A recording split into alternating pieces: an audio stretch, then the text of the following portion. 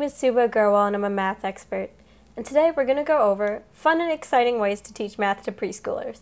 So a big worry about math is that it can be kind of boring or off-putting to kids, but there is a way to make it fun and engaging. And one of my first recommendations is songs and rhymes, because kids cannot get enough of that. So a good example is, because you're learning to count, you can count to the tune of a song like Mary Had a Little Lamb, or like Hot Cross Buns, different types of things that they're already familiar with, kind of like make it more sing-songy, like 1, 2, 3. I have a horrible singing voice, so I'm not going to torture you anymore, but different things like that.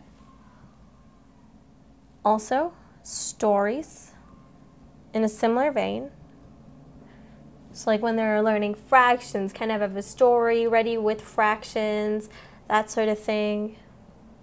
Third thing is games and activities. So say with preschoolers, one of the things they have to do is learn number recognition. So not only know what the names of the numbers, but also recognize that the written out number 2 is 2. And a good way to do that is by hiding numbers around the classroom. Like, hey, it's kind of like an Easter egg hunt. Now go find the number 2, go find the number 3, go find these numbers, bring them back to me. That's something that's fun and exciting, and different things like that, just to kind of keep the kids engaged. So that's a couple of ideas for fun and exciting ways to teach math to preschoolers. My name is Subhah Agarwal, and thank you for taking an interest in math.